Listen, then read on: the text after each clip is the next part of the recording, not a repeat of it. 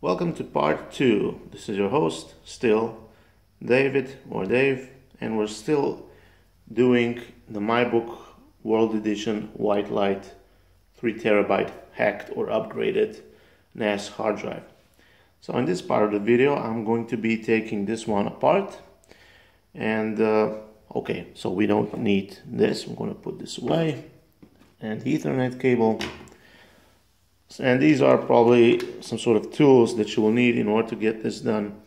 The first is just your general set of screwdrivers. This one has a nice assorted array of various bits with it. Also the torque bits, which are really important if you want to take apart, let's say, hard drives.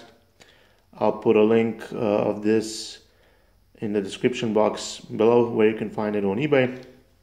So this is that. And then you're going to need some sort of a set of prying tools. You can get these also on eBay. If I will remember what this set was, I'll put it in the description box below as well. If not, I'll just note the keywords that you need to type onto eBay to find this. But I'm generally just going to be using this metallic rod or metallic prying piece, so the rest will pretty much not be needed. Alright, let's get ready and dive into it.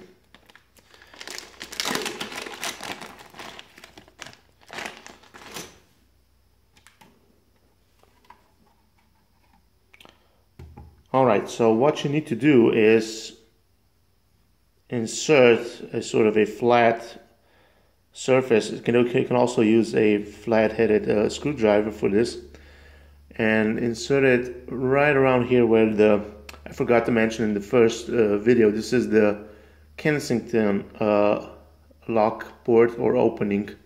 I don't know how much that is needed nowadays, but nevertheless. So you want to put this piece underneath between the mask and the support housing plastic, and you want to go underneath so you fall almost like right in. Then you just want to push downwards, then you go all around. Yeah, that was that sound. Nothing broke. Alright, now we take a look, visual inspection.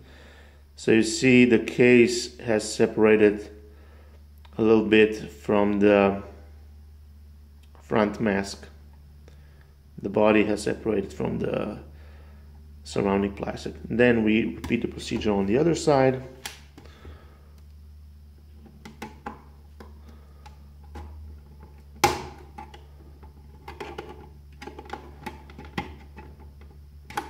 Okay, let's see visual inspection. Perfect. It has also separated. Then we just slide the front side of the plastic, well, depending on your orientation. In my case, it's going to be towards the right. You could also use fingernails in order to do this.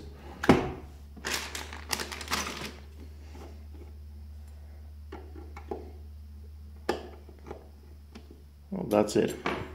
Well, basically, if you've taken apart any Western Digital external hard drives, you've basically taken apart all Western Digital products. So this part of the mask just slides off. Let's have a little look inside. If I broke anything, you can see the numbers, and these are the 4 latches or locking legs that you want to watch out for so you don't break them. They're all intact. Perfect. Alright, we put this away, and this is it. This is the 3TB Western Digital Red 3.5 inch SATA 3 hard drive, NASWare 3.0, and this is a white label. I did some research on other forums, and I came to an interesting explanation why this label is white and not red as it should be. It's supposedly still a red edition from the Western Digital, just that they didn't rebrand it to sort of apply the red sticker as we we would usually see on these type of hard drives. So it's still a Western Digital Red edition. Okay. This is the transparent piece of plastic. This is your night rider, if you want to call it. Therefore, gauge indicator or drive activity. Okay, then you have this very massive metallic piece that is screwed through 4 Phillips screwdrivers onto the aluminum body of the hard drive. 2 screws are underneath. We're going to see this when we take apart this upper side of the metallic casing. This is where the controller is. Alright, now this is important. This is the place where you would install a very small 5 volt or 12 volt fan. You would probably attach it onto this metallic piece here, not underneath, because there isn't enough room underneath, because this is very snugly fit. And then you would fixate it with 4 probably Phillips screws from the opposite side. And how you would power this, I'll show you that in a minute when we will take apart both these metallic pieces and look at the circuitry board. So first we got to take apart or take out this transparent piece. So again, I'm going to use my metallic prying piece. Alright, this is easy, but this part is always tricky.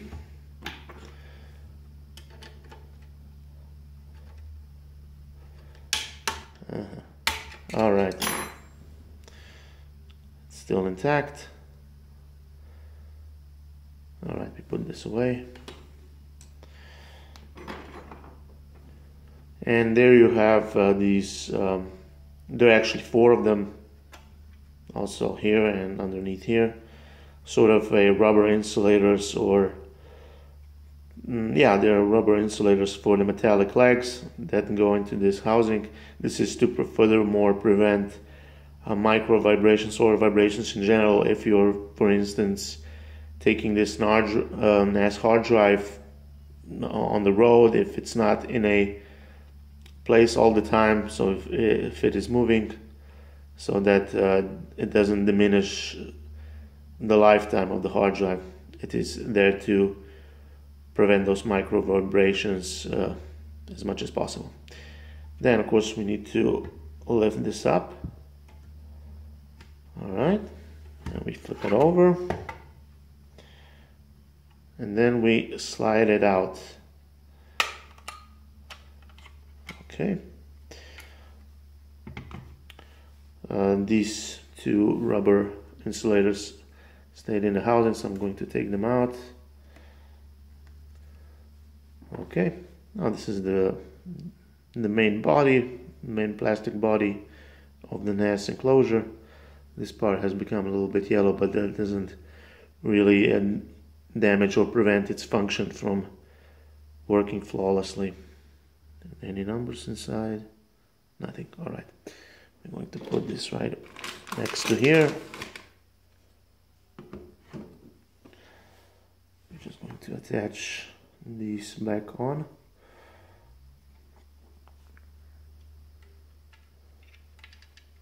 Alright,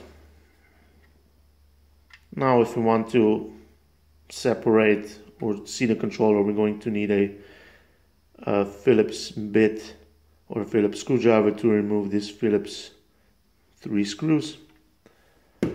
So I'll prepare my tools.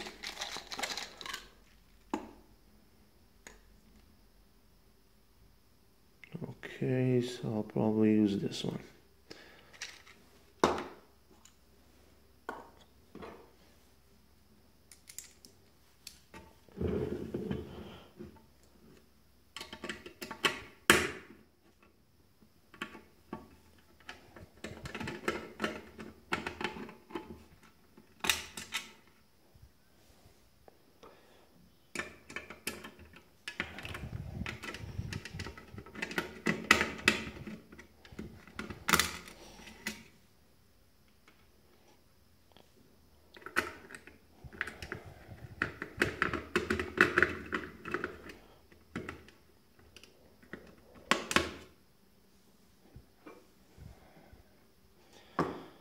Alright, now in order to pry this open, you see that this upper side of the metallic casing has two legs that go beneath the lower metallic case, which also has two legs in order to lock it into place, in order to prevent it from going too much up.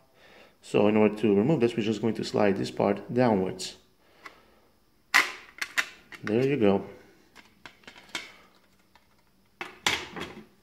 So this is how it looks like, the lower, more massive part of the metal casing. Like I said, 4 screws, 4 Phillips screws that attach to the aluminum body of the hard drive. And as I mentioned, you would fit a fan on top of that, on top of here, not below this metallic case, because you probably won't be able to see it, but it's, yeah, now you see it. See, there's very little space here, so you can put it underneath. All right, we're going to put this down.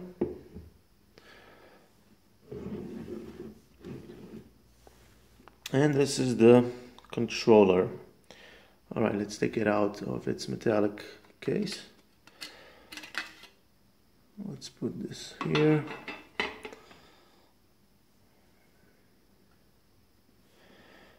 All right.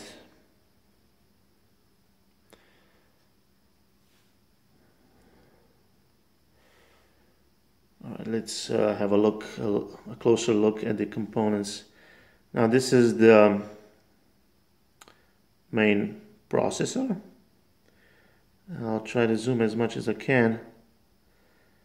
So you see it's a Oxford Semiconductor OXE810 DSC. According to the datasheet, which I will also be linking in the description box below, it's a 367 megahertz processor. All right, now this would be the cache or the RAM. It's a Hynix standard chip. It's 128 megabytes DDR2 type of RAM. Let's see if I can zoom in. Come on, focus. Come on. All right, now I think you can see it much better. I'm basically recording this video with my Samsung Galaxy Note 4 smartphone for your reference. All right, these are some of the numbers on the board and here.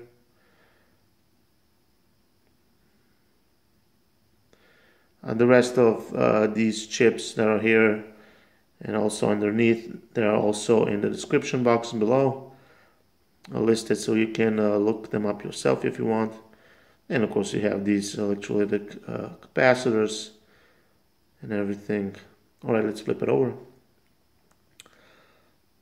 All right, also some numbers. This is really important if, for instance, you want to replace your board. These are the numbers that you would be, looking for, or also this one as well. And here you also have these chips, which are also probably won't be able to zoom in, so you could look them up yourself. So I'm just going to write the names or the text that is on there in the description box below. Now, this is interesting here. This is where you would put a sort of a holder for a, your usual 3 volt or 3.7 volt rechargeable battery in order to install a sort of a world clock. It's a mod that you can do on this NAS hard drive. For more information on that, I'm linking the link in the description box. And of course, if you wanted to attach the fan onto this case, this metallic piece of the housing, in order to improve cooling and the lifetime of the hard drive itself. Now, depending on what type of a fan you would get, if it would have been a 5 volt or a USB fan, you could probably just use these rails here, you know, the extreme part, side of this one and the lower part here, in order to get that extra power. Let's see if it is on the other side. No, it isn't. So you would have to solder two wires right here.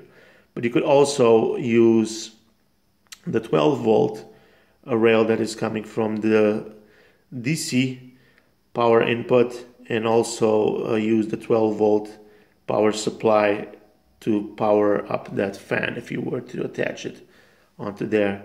That does require to have a little bit of soldering skills, but you know, if you're a nice handyman and you know your way around power tools, I'm sure that won't be a problem. So I think for this part, oh yeah, I have to mention also that even though this is a gigabit port, in practice or in reality you won't be able to achieve such speeds. So you know, 125 megabytes per second, and that is because of the limitation of the processor. I think it's an ARM processor. I don't know the exact details. I'll find the article where this is explained. I'll link it in the description box. So you know, this gigabit option is just for marketing purposes. So the network speeds will be significantly, well, I won't say significantly lower, but just, you know, adequate. You'll be still able to watch movies and do other things, but this is just, you know, sort of false advertising as usual. And of course, you know, as I was right, you have 6 LEDs or 3 pairs. These are the ones that, you know, give you all the drive activity and capacity gauge functions. Well, I think that's pretty much about it. Alright, should we wrap it up? Well, I don't think I need to show you how to put everything this back together. Nah, I don't think so. Alright, so in part 3 I'm going to, of course this will all be pretty much assembled together. Maybe I won't put this mask back on to the main plastic body, because you know, I still want to show you that this is still a 3 terabyte hack or upgrade or mod, so I won't be probably attaching that, but nevertheless in part 3 we'll be attaching this NAS drive probably firstly to the computer laptop, a Dell Vostro 8A860, an older model, and then I'll be attaching it to the router, and then we'll be through the laptop and wireless connection, we'll be testing it and logging into the graphic user interface and looking a little bit on the features of thereof. So I was probably thinking whether I should also remove this plate so you can see underneath, but I think that's necessary. So for this part of the video, again, I'm done. So looking forward to part 3. I hope you are as well. This is David telling you goodbye, and we'll see you in part 3.